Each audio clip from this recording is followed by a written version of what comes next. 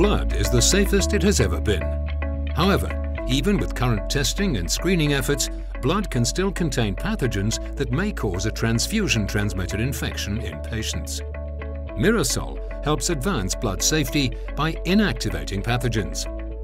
Riboflavin, also known as vitamin B2, and the blood products are transferred to the Mirasol illumination bag.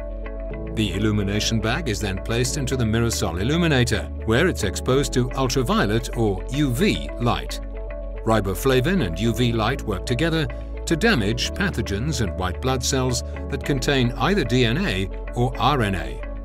Riboflavin is adsorbed into pathogens and white blood cells.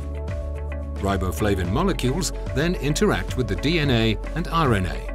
The UV light from the Mirasol illuminator activates the riboflavin DNA and RNA complexes, causing breaks in the DNA and RNA molecules.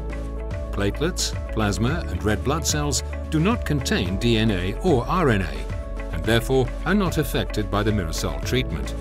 The damage to the DNA and RNA molecules is irreversible, so pathogens can no longer replicate and cause infection. Moreover, white blood cells are no longer able to release cytokines,